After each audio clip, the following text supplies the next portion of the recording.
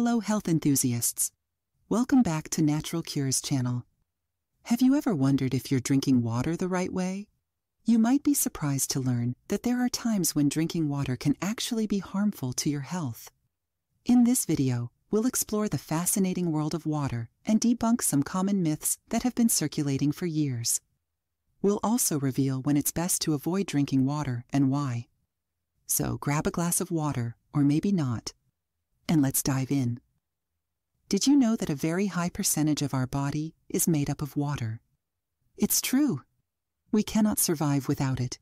However, there are ideal times when we should not be drinking it, as it can potentially harm our health. While it's rare for water to cause any danger, it's always best to be safe than sorry.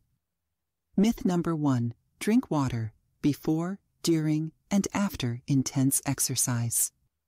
One common myth is that you should drink large amounts of water before, during, and after intense exercise. However, this can actually cause discomfort and potentially lead to cramping or gastrointestinal issues. It's best to drink water at least 30 minutes before or after exercise and to sip water during your workout rather than gulping it down. Myth number 2. Drink water during meals to aid digestion. Another myth is that drinking water during meals can aid digestion. In reality, consuming excessive amounts of water during your meals can dilute your digestive enzymes and stomach acid, which may hinder the digestion process. You need that hydrochloric acid to help get calcium into your bones, digest proteins, and fight bacteria in your stomach, such as H. pylori, which commonly causes ulcers. When we have less acid, it can cause an unequal pressure in our lower esophageal sphincter, leading to gastric reflux. Myth number 3. Drink water when you're bloated or overly full. Have you ever felt bloated or overly full and thought that drinking water would help? Think again.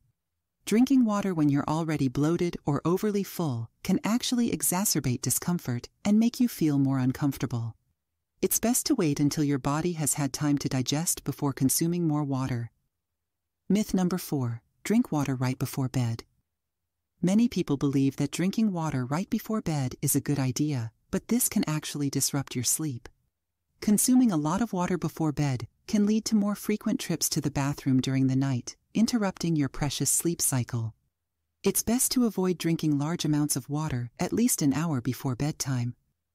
Myth number 5. Thirst means you're already dehydrated. Have you heard that by the time you feel thirsty, it's already too late and you're dehydrated? This is a common myth that has been circulating for years. In reality, our bodies are equipped with the perception of thirst, which signals when we need to drink water. Unless you have a specific medical condition affecting your thirst perception, you can trust your body to tell you when it's time to hydrate.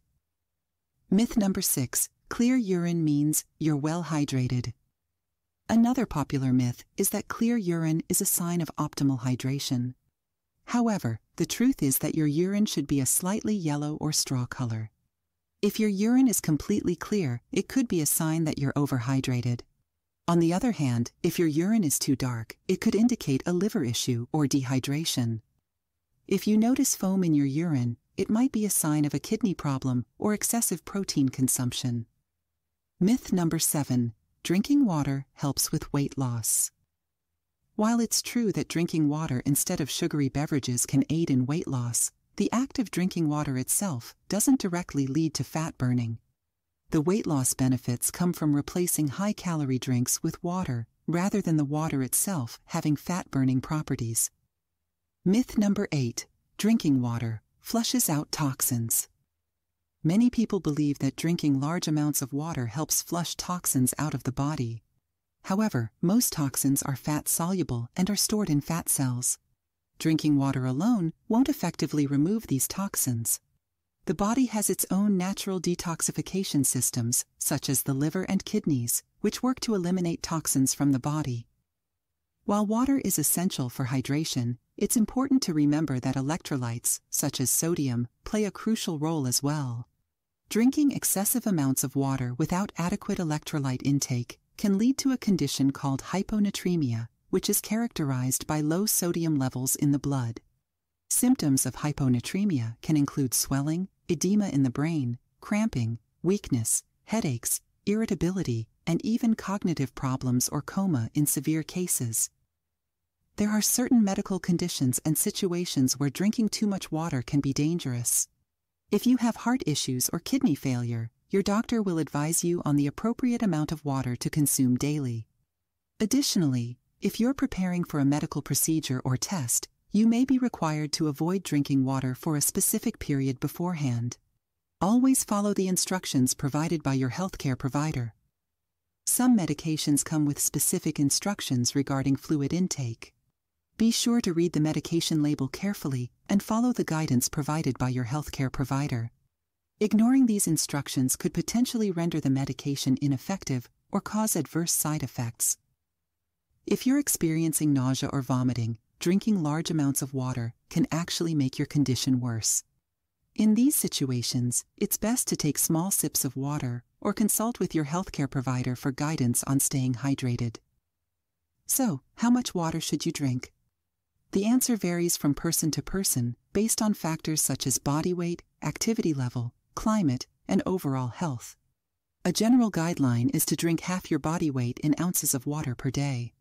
However, it's essential to listen to your body's thirst cues and drink water throughout the day rather than waiting until you feel extremely thirsty. In conclusion, while water is essential for our health and well-being, it's important to be mindful of when and how much we drink. By debunking common myths and understanding the potential risks of overhydration, we can ensure that we're staying hydrated in a safe and healthy way. Remember to listen to your body, follow the guidance of healthcare professionals, and be aware of any specific medical conditions or medications that may affect your fluid intake. Stay hydrated, stay healthy, and always fact-check the information you come across regarding water consumption. Thanks for watching, and make it a great day.